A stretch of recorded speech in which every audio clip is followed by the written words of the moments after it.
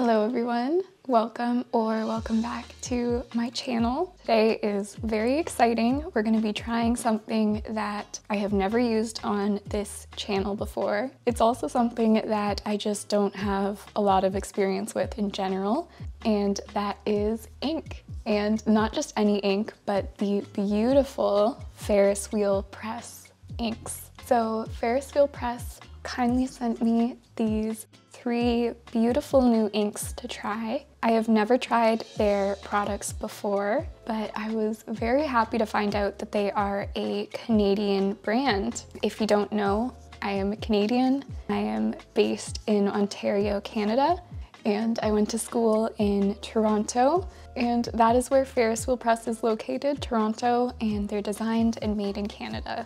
And I really love that each ink has a beautifully designed box. Like each box has its own illustration specifically for that color.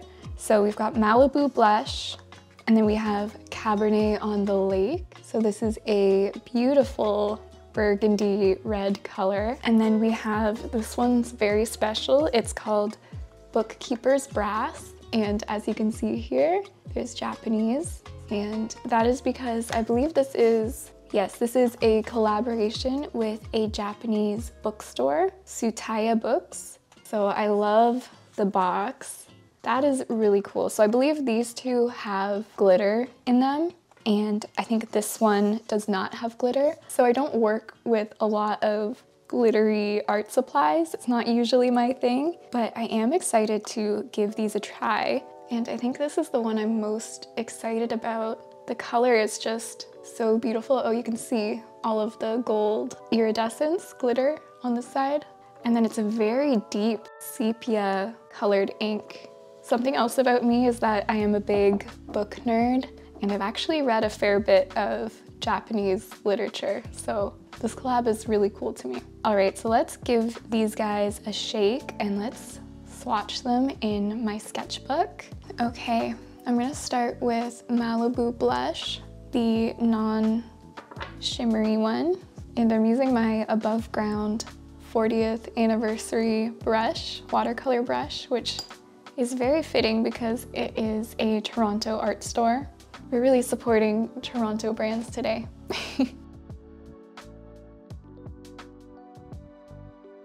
It's a really gorgeous pink. Should I try my dip pen? So to be completely honest, this is my first time using a dip pen, so it might be a total fail. Oh, it does work. All right, let's get into the shimmery colors. We'll start with Cabernet on the Lake.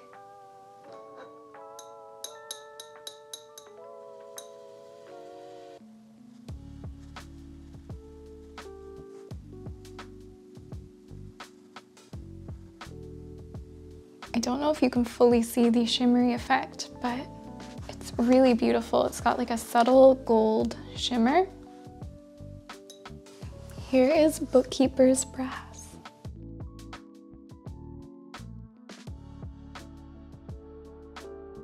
So there are the 3 ink colors, and they actually make a beautiful palette.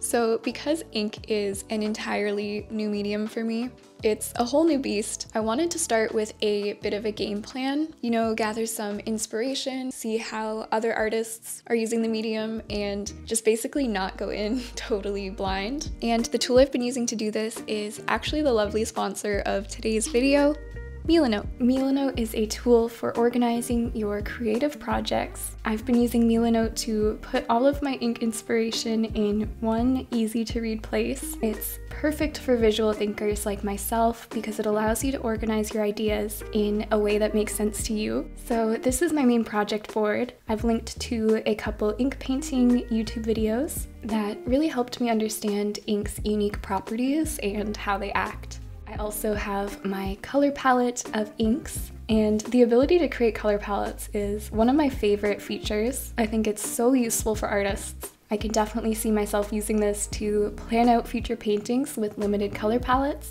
So here I have my inspiration subboard, and you can make countless subboards to organize your thoughts in any way that makes sense to you. Here I have compiled a bunch of inspiration for how I'd like to approach ink painting. A lot of these are watercolor paintings because that is how I'm planning to use the inks, but I really want to explore ink's unique qualities as well. I want to find a balance between structured and loose, and Mila Note makes it so easy to organize all of these ideas in a visual way that is easy to see at a glance. In your boards and subboards, you can collect notes, images, videos, tasks, and more all in one place. Whether you are a writer, an interior designer, or an artist like me, Mila Note makes starting a new project easy with over 100 built-in templates available for every type of creative project. And the best part is Mila Note is completely free with no time limit, so you can sign up now using the link in the description and start your next creative project. Okay, so time to get painting. I wanted to start off with a cat, which I know, big surprise. But when you look up ink painting, there are surprisingly lots of cat paintings. I saw many paintings where they use an ink bloom effect for a fluffy tail, and I just really love painting cats, so I thought it would be a great, not so intimidating place to start. It is more of a cat portrait though, so no fluffy tail. In one of the videos I watched in my research, she demonstrated the two ways to create an ink bleed in ink painting. The first one is by putting a wet patch down and then dropping or placing ink in that area. And the second way is by painting an area with the ink and then adding a patch of water beside it. And the ink naturally wants to bleed into the new wet area. So I wanted to try both of these techniques in this first painting. I stick to the Bookkeeper's Brass and the Malibu Blush for this one. I really wanted to see how those colors would look together. I don't think I've ever used a color palette quite like this, but I really, really love it. In my inspiration board, I was also looking at paintings that used wet on wet techniques and paintings that looked like they were created more with layers, you know, and waiting for each layer to dry before adding the next. And I found that I really liked it when these two techniques were used together because I really like the way it looks when you have a variety of soft edges and hard edges. I think it just makes for a more interesting painting. It allows you to make areas of interest.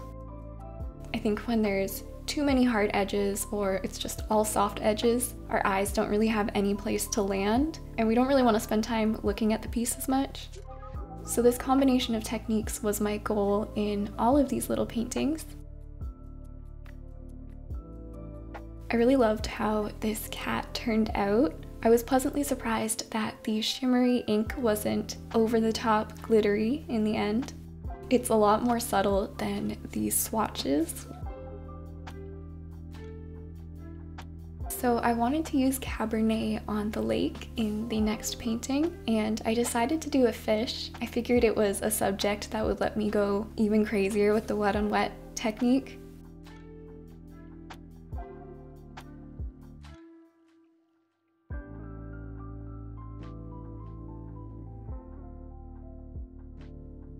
So I started with that lovely burgundy color, and then I went in with some of the pink Malibu blush. And then I ended up going over the whole thing in a flat wash of Bookkeeper's Brass about halfway through. And I discovered that I love how this looks. It takes everything you've done so far and it softens it, so that once it's dry, you can keep adding layers to bring out certain shapes and details. I was kind of scared to add that big wash of color. I felt like it was a risk, but I think it paid off.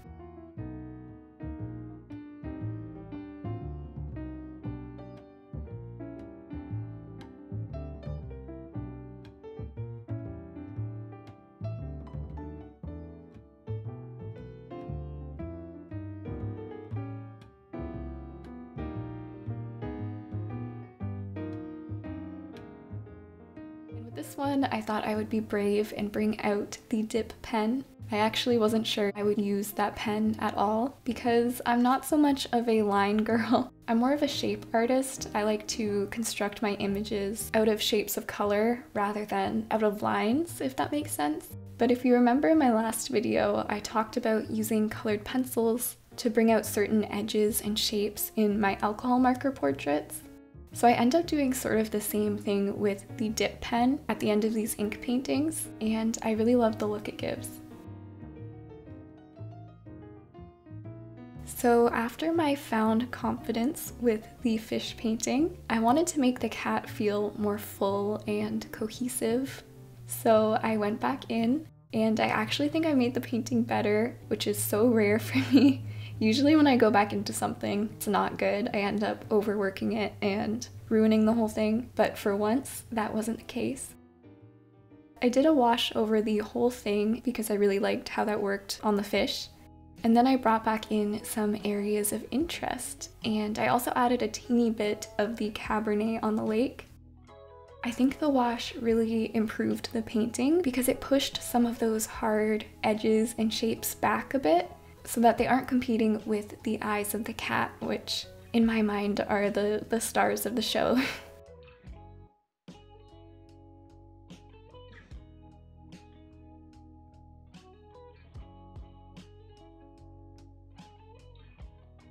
And I finished the cat sketch with the dip pen again, and I really like how it ended up looking.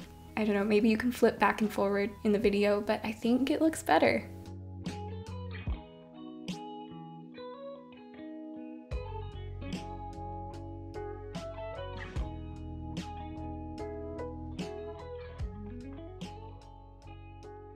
So I was trying to think of what to paint next, and I ended up deciding on a bumblebee because I thought those ink bleed effects would be perfect for capturing the fur.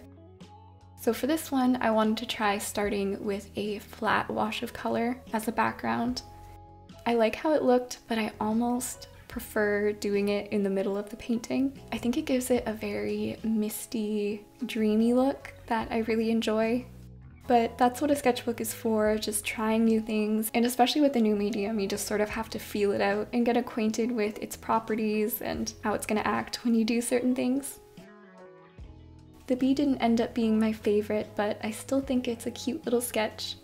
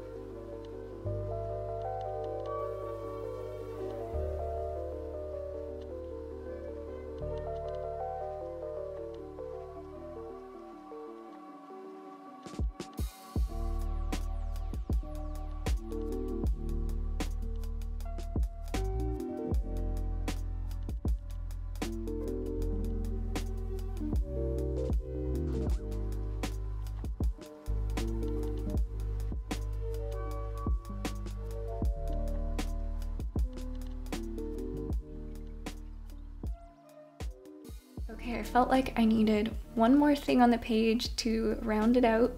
For this one, I wanted to try doing layers where I allow the colors to mix.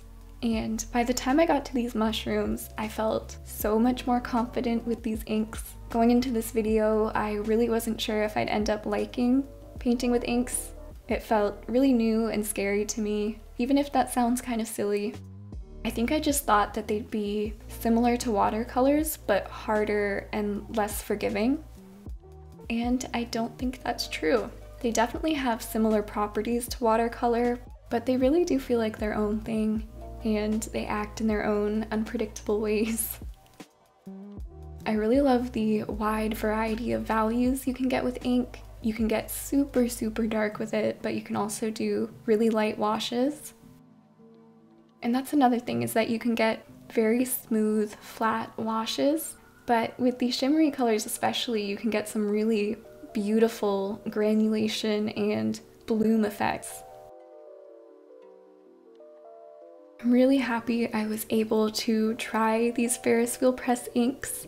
They are absolutely beautiful.